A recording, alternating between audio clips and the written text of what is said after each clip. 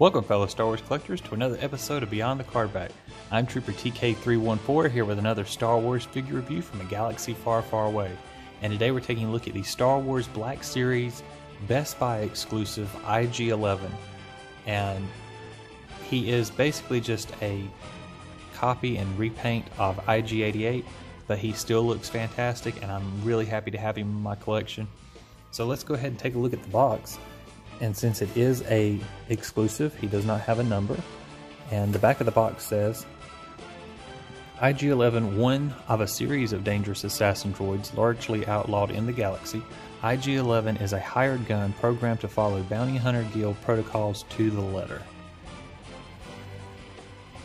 So let's go ahead and take a look at the figure. I'm going to zoom in here where we can get a good close-up of him. But he does look fantastic, especially with the gold copper colors on him. That is a big difference between him and IG-88, but he does look fantastic. Same wires and everything on his legs, same weapons. The bandoliers are different. The weapons actually have a little bit of a gunmetal paint to them, which I'll show you when I get close, do some close-ups of it. The head is a little bit darker with a different brush pattern on it than IG-88. IG-88 looks pretty much more new looking than this one. This one looks more worn and weathered. I'm going to go ahead and bring him closer. We'll start at the bottom.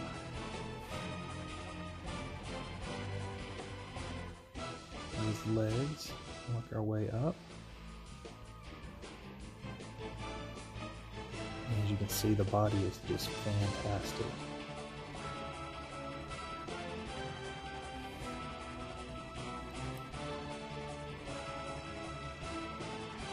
He still has the red in his eyes, just like on the IG unit, IG-88.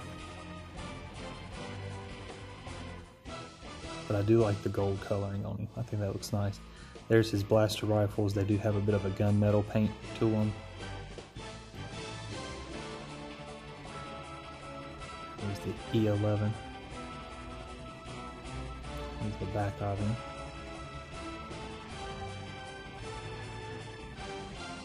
And this bandolier does have a holster right there, and it is just for the blaster rifle.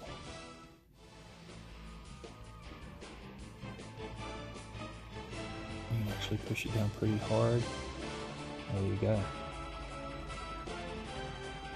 So he holds that one. It gives him a free hand for you.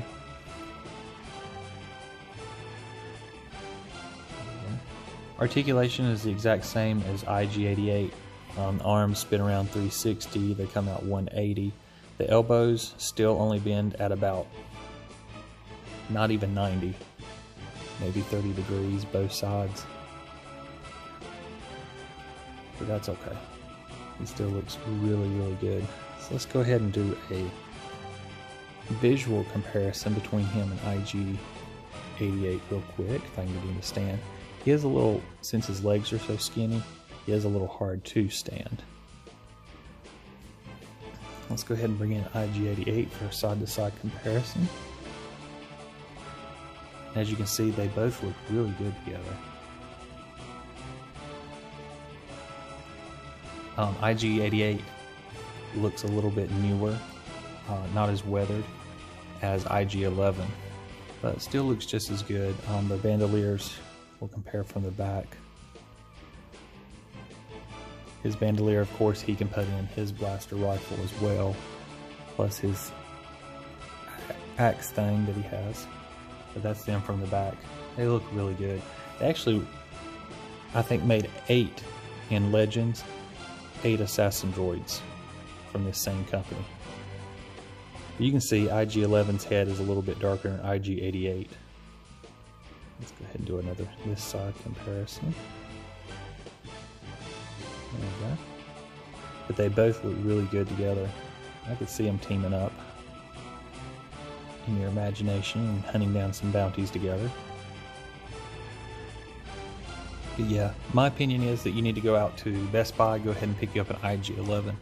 He looks great. They look good together. They're going to look great on the shelf together. If you guys like this video, please jettison me a like and a comment down below. Remember to subscribe to my channel and hit notifications for when I make a new video. Also follow me on Instagram at Beyond the Force. There'll be a link in the description below. I hope you guys enjoyed this video, and if you did, hope you have a great week. May the Force be with you.